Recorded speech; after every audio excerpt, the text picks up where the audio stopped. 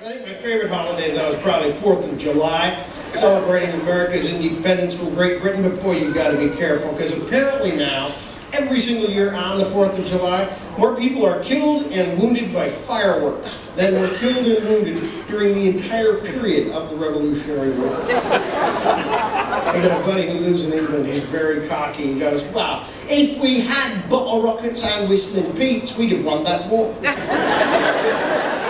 He's looking at it and go, "No, you wouldn't. You might have won the war if you didn't wear red in the woods."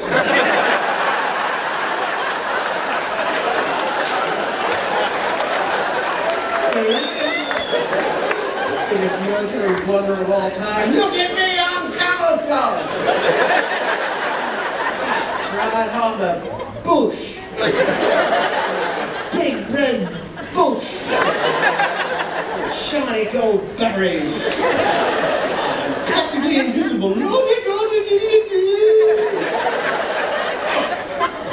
Oh God, I've been shot. Who would shoot a bush? It's creepy, it's stupid, it's not, I've been bushwhacked.